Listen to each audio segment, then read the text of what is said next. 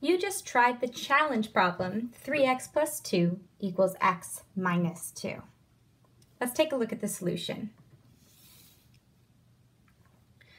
First, we need to put 3x plus 2 on one side of our equation.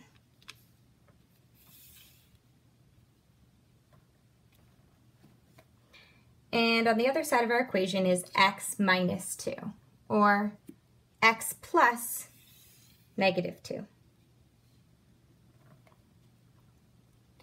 Now, we want to try to isolate x on this side of our equation. So we need to remove positive 2 from this side.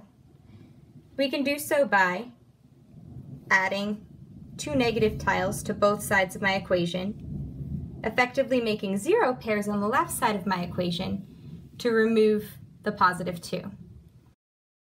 I now have 3x equals x plus negative 4. And I need to remove the x from this side of my equation in order to have my variables only isolated on one side. If I'm removing it from this side, I need to remove it from this side in order to keep my equation balanced. So I have that 2x is equal to negative 4. Now we're still not done yet because we want to know what only one x is. So we need to separate them into 2 equal groups. And when we do so, we can see that x is equal to negative 2.